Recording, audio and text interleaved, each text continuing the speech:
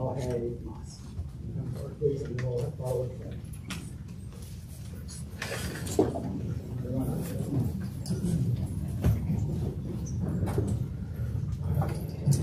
Dear God, we pray to you to allow us to open our minds and our hearts this evening so that we can be endowed with the wisdom of guidance to make the best decisions in the interest of our families, our community, and our state, and our nation at large.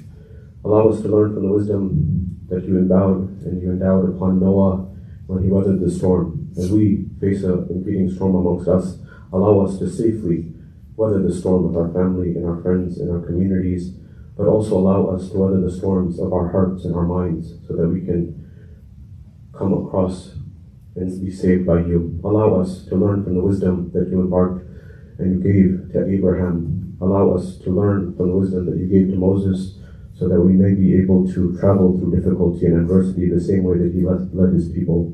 Allow us to learn and fight for the downtrodden the way that Moses and Jesus and Muhammad fought for. And dear God, allow us the wisdom to be aware of that which we know that we know, and allow us to be present and aware of that which we do not know, and know that we do not know, and allow us to seek guidance from those who may know in those things. And God, allow us to be vigilant and on observance of that which we do not know that we do not know, and those are our blind spots, and allow us to be aware and vigilant for those things.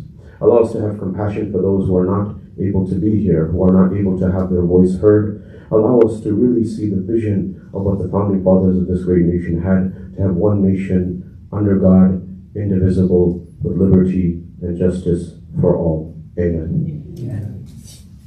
Pledge allegiance to the flag of the United States of America and to the republic for which it stands, one nation, under God, indivisible, with liberty and justice for all. Thank you.